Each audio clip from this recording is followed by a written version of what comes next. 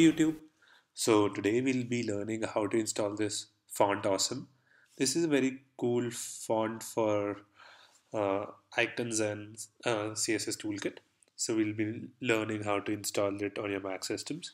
So to install the FontAwesome font, we just need to go to the FontAwesome website, that is fontawesome.io, and then click on download and just download it.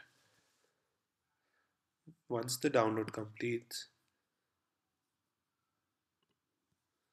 unzip the file, go to the fonts folder, and uh, click on the extension .ttf with the extension .ttf and click on install font. So it will install font on your Mac system. Just accept it and install it. Yeah, once the installation is done, uh, we can use the icons provided with this font. Let's try them out. Go to icons and then go to cheat sheet, and then let's say I want to use this address book. Let's copy it. Let's open any document.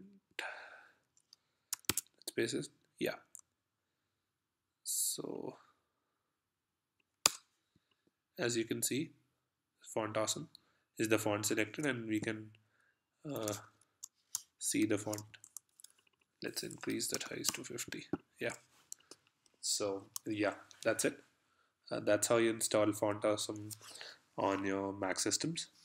Uh, if you need anything else, please comment down, else like, and please subscribe. Thanks.